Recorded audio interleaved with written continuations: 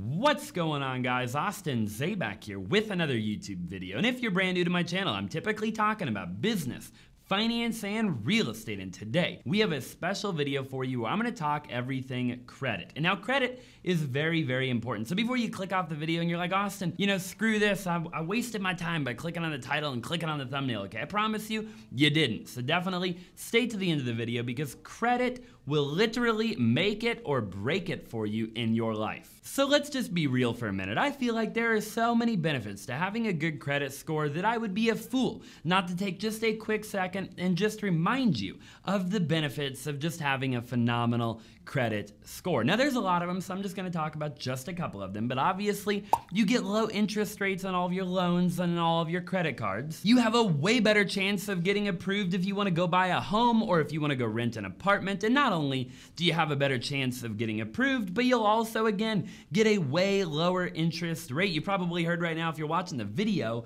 in 2021, that interest rates in the real estate industry are at an all-time low, okay? You get to take advantage of those low interest rates only and only if you have good credit. You get qualified for all of the best credit card deals, okay? So you've watched all these different YouTube videos on the Amex and the Chase Sapphire and all these different credit cards, and the reality of it is, if you don't have good credit, you don't qualify for any of those good deals, and you don't get to take advantage of all the sign-up bonuses of those good deals. The next time you go to rent an apartment or you go to buy a house, you don't have to put a security deposit down when you want to go ahead and get your utilities turned on, depending on how good of a credit score you have, okay? I mean, I could just keep on going forever and ever on why it is that you need a good credit score. I mean, I'm not gonna lie to you too. You can also brag about it a little bit. I mean, you go out to your friends, you go out to, eat dinner, you go do your thing, you can be like, look, I got an 800 credit score, okay? And that, I'm not gonna lie, deserves a little bit of, you just get a little bit of respect. You got a little swagger, okay?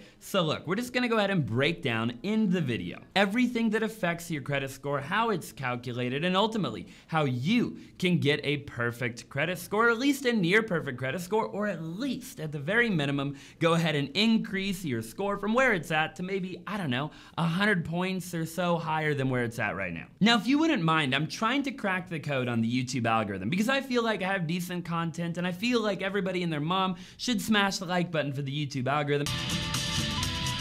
Drop a comment down below and we should go viral any day now, but we're struggling a little bit. So if you could just do me a huge favor and just smash that like button for me, it would mean the world. And let's just go ahead and jump right into the video. So there's two main models of how your credit score is actually calculated, okay? The Vantage score and the FICO score. And a lot of you are probably more familiar with the FICO score, but I want to talk to you a little bit about the Vantage score as well and the difference between the two. But really the main difference is they just use a little bit of different metrics to come up with your overall score, and creditors get to use whatever one they want. So the Vantage score actually came out in about 2006, version 1.0. They came out with a version 4.0 in 2017. It's a little bit newer, and FICO has been around since about 1989. And there's a couple of new versions out, like version 8 and version 9, okay, which version 8 launched in 2004 and version 9 launched in 2014. And again, creditors get to kind of test out different models to see what model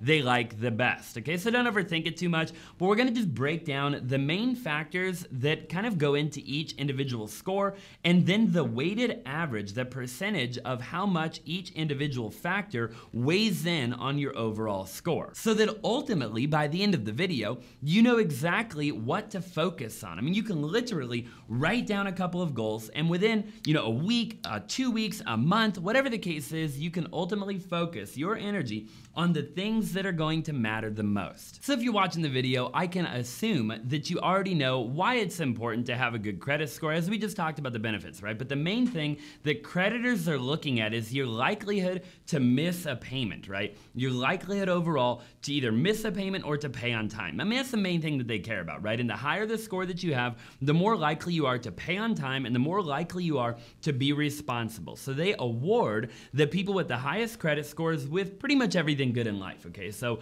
again, to keep it really simple, that's all creditors care about. So both the Vantage 3.0 and 4.0 and also the FICO score range from 300 to 850, okay? So 300 is the lowest possible score you can have, and 850 is the highest possible score that a person can have. And if you're curious as to what like good credit would be considered as on the FICO side of things, typically, and again, it depends on the creditor, okay?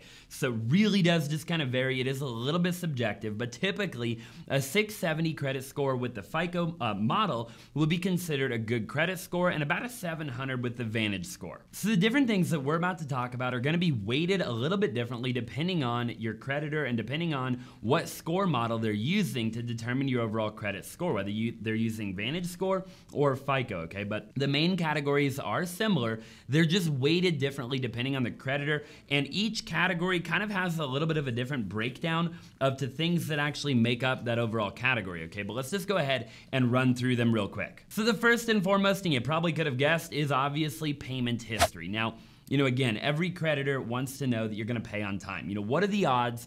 They look at your credit and they want to know, what are the odds that this person doesn't pay on time? What are the odds that he misses or she misses a payment in the next, 30, 60, or 90 days? And obviously, you want those odds to be as low as possible, right? You do not want to raise a red flag and then be like, okay, yeah, this person's pretty likely to miss a payment. You don't want that, okay? Your credit score is going to be very low as a result of that. So this is where, they're going to tally everything up. Have you made all of your payments on time? Over the course of how long, right? All of these things are going to weigh into it. Have you ever missed a payment? Have you made payments late? If you did miss a payment, how many payments total did you miss in comparison to the total amount of payments you've ever made in your life, right? Across all of your different accounts, okay? If you made a late payment, how late was the payment? How many late payments did you make? Have you ever gone through a bankruptcy, okay? These are all things that ultimately affect your credit score. And again, they're really gonna look at this and they're really gonna look at the individual nitty-gritty things. So what I can tell you overall is just don't miss a payment. Don't be late on your freaking payments. I mean, come on. I mean, we live in 2021. Make sure that you set everything up on automatic payments. Even if you set up an automatic payment for the bare minimum payment that you've got to make monthly, and then if you want to go in manually and pay additional money off on your credit card or your student loan or your car or whatever it is, then definitely go ahead and do that. Depending on what model you're looking at, whether it's Vantage or whether it's FICO, and again, it will vary just a little bit, but I want to say a pretty healthy average to kind of consider as to how this weighs in on your overall credit score is I would just assume that your payment history is going to weigh in at about 35% of your overall credit score, okay? Now, basically what I'm saying is the next four categories that we're gonna talk about, the next four, including payment history, are gonna add up to 100% of your total credit score. So the way that I understand payment history, okay, again, is that it takes a total of every payment you've ever made, right? Every credit card you have, every car payment you ever have, every auto loan you've ever had, all your mortgage payments if you own a house, whatever it is, anything that you've financed, anything that you owe a lender, that you owe a creditor, whatever the case is, that will be your total number of payments. So actually, my total number of payments is like 250, okay, so far in my life. Now, I don't have a ton of credit cards or anything like that, but I probably got like 7 or 8 credit cards or something like that, okay? So out of 250 payments, I've made 250 payments on time. So my payment history is obviously 100%, okay? Now, what's really interesting about payment history, and the reason you never wanna miss a payment, and I would make this your number one focus, if you could have one focus of your overall credit and making sure that you maintain or build a good credit score, is do not miss a payment, okay? Now, if you've already missed a payment or two, don't miss any more, okay? If you miss one payment, you literally drop into a different tier where it's like 99% of payments have been made on time, and that 1% will dramatically affect your credit, being that that overall category weighs in roughly at about 35% of your overall credit score kind of makeup. Now, I've heard through the grapevine, okay, and I'm just gonna touch on this really quick before we kind of move on, that if you do miss a payment, okay, now you can't do this obviously time and time again, but through the grapevine, and don't take it from me, okay, consult with whoever you gotta consult with, try it out on your own, do your own thing, but I've heard through the grapevine that if you miss a payment, you can typically call the creditor and you can negotiate with them and you can apologize. Sometimes you've got to like write a letter, like a handwritten letter, and mail it to them on why you missed your payment, why it isn't going to happen again, in and request that they take that off of your credit report. And I've heard a lot of times, and again, they'll only typically do this one time, that they will remove a missed or a late payment off of your credit report. Again, if it's just one time. And again, don't take it from me, I've just heard it through the grapevine. Moving right along to the second category that kind of makes up your overall credit score, and that is, and people call this different things, okay? So some people call it credit utilization, other people call it credit usage. And depending on what model is looking at your credit, whether it be the Vantage score, whether it be the FICO, they both are similar, but they are a little bit different, okay? The credit utilization or the credit usage will probably make up about roughly 30% of your overall credit score. The way that you can figure out your overall credit utilization or your credit usage is to divide your overall balances, okay, combined by your overall limit. So let's just say you've got 5 credit cards and all 5 of them have a $10,000 limit, okay? And so you have a total of about $50,000 worth of open credit line, okay? And let's just say, for the sake of the video, you're using $10,000 worth of that credit at any given time. So you would divide 10,000 by 50,000, which would give you about a 20% utilization rate. Now, I've done a ton of research on this, and I've played with this over the years, okay?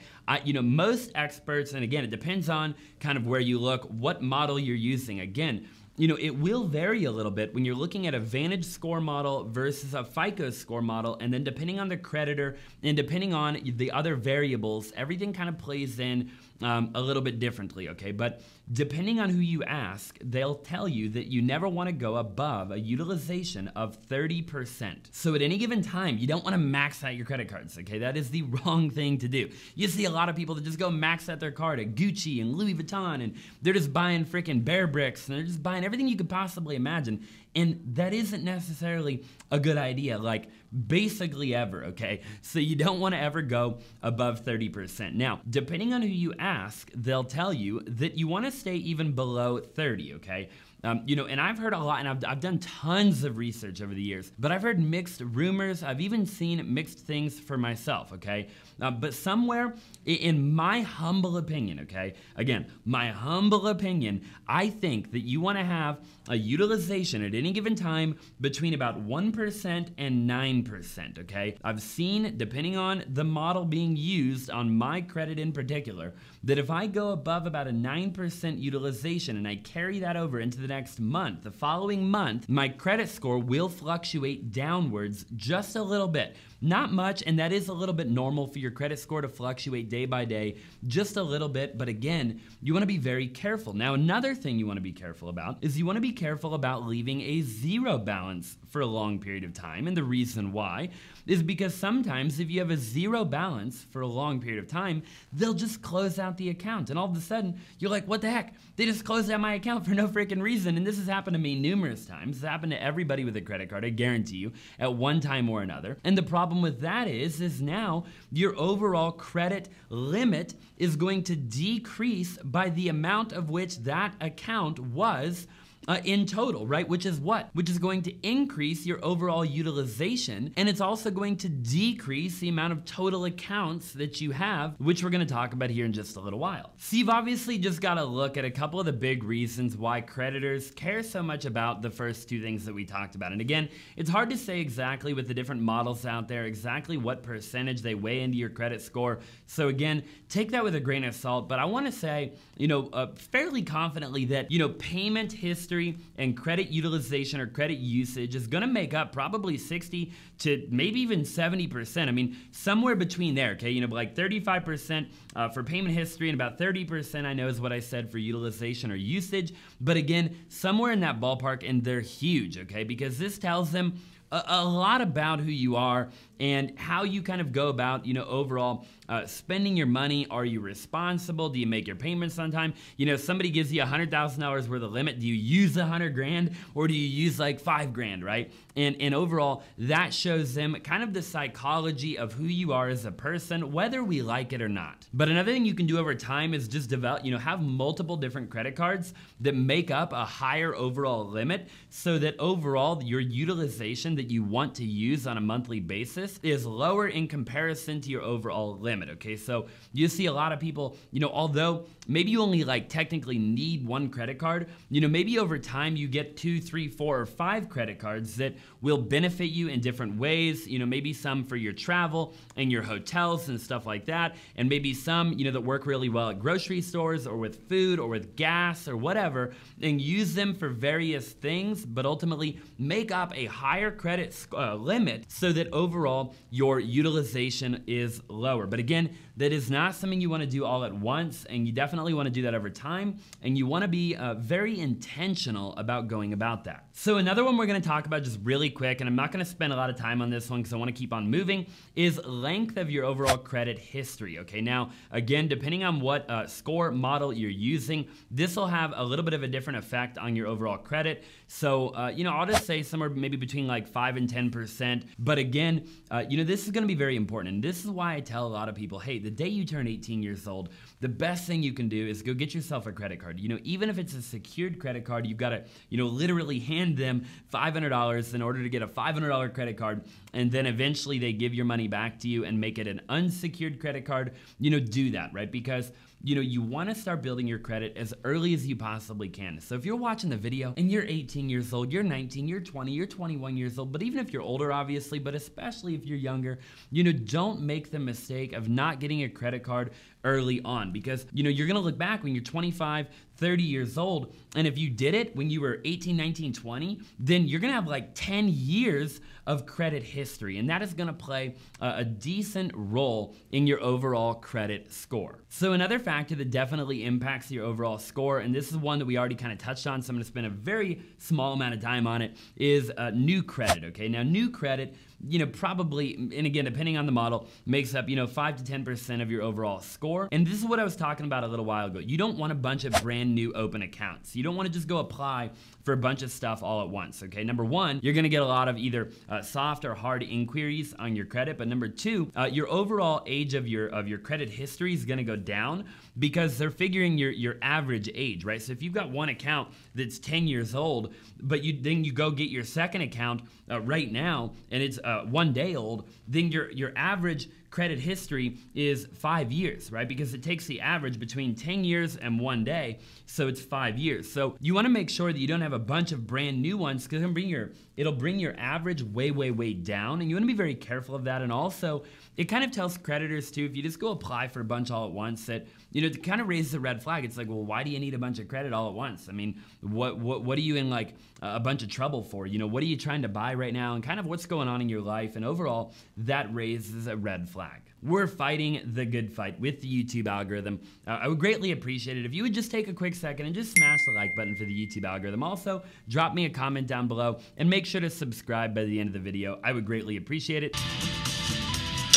And number 5, kind of the 5th thing that we're really going to talk about here, is your overall credit mix. And this really is just the mix of your overall different accounts, okay? So, all of your credit cards are obviously going to fall into one category. Your auto loans are going to fall into another category. Your home loans or having a mortgage is going to fall into another category, and so on and so forth, okay? So, you really don't want to just have like a bunch of credit cards and no auto loan and no home loan or anything else. I mean, you really want to diversify the different types of accounts that you have. And obviously, this is gonna be a little bit hard to do if you're 18 years old, because you're probably not buying a house right this second, and maybe you're not, like, you don't need a car, and I definitely wouldn't want you to go buy a car just to like develop your credit, okay? So, definitely don't go out and do anything like that, but over time, you wanna develop different types of credit, and you really wanna show creditors, and you wanna show the different credit bureaus that you're responsible not only with your credit cards, but also with your car,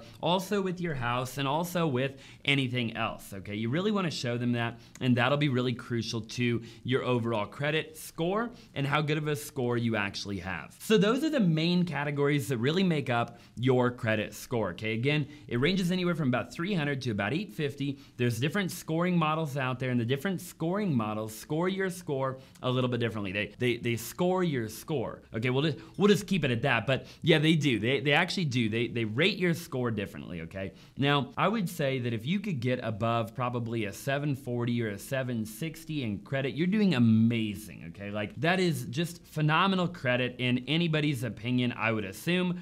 And you know, again, anything above probably a 720, I would say is pretty good credit, okay? So you wanna just work on it. You wanna work on making your payments on time, having a low utilization, having different types of credit, having a good length of history, having, you know, different, you really just wanna focus on what we talked about, okay? So again, I'm gonna go ahead and wrap up the video. I know it was a long video. I really appreciate you if you're watching to the very end of it. It means the world to me. If you haven't already, again, go ahead and comment down below, like the video, make sure to subscribe, and I look forward to seeing you in the next one.